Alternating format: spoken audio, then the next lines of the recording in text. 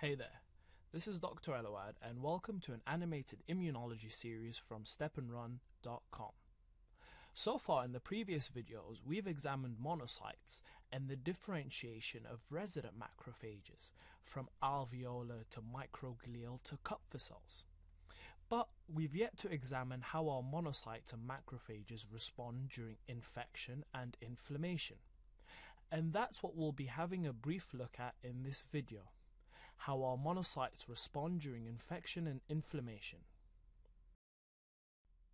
Now our story begins with a break in the skin. The most important and largest physical defense barrier has been breached. And through this breach, bacteria have been able to gain entry.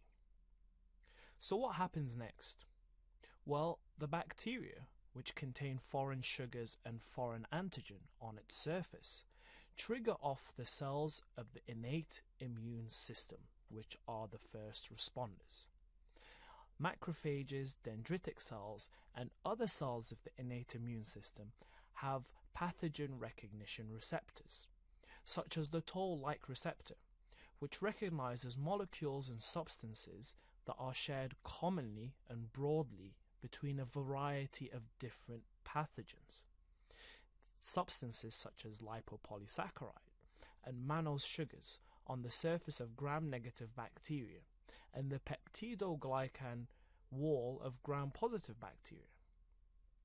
These foreign substances that the innate immune system recognize are collectively referred to as pathogen-associated molecular patterns, or also known as PAMPs, pathogen-associated molecular patterns. So, what happens after the macrophage has come across a pathogen-associated molecular pattern? Well, it phagocytoses the bacteria. It then processes the foreign material and presents that antigen that was on the foreign material to CD8 cytotoxic cells.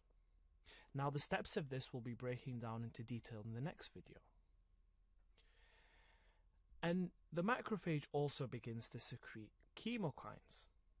It secretes interleukin-1, which causes fever, acute inflammation, and stimulates the adaptive immune cells, which are your B cells and T cells.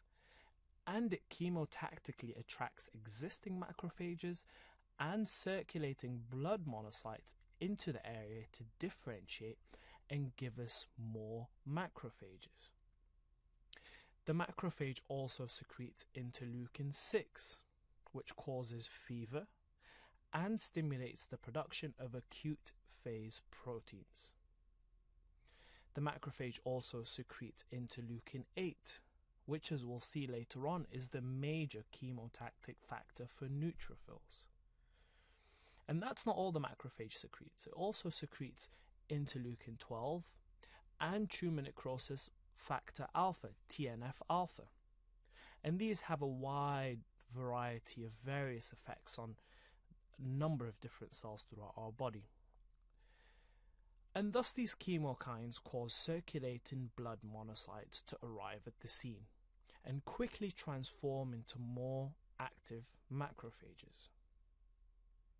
And this is one of the key factors of innate immunity.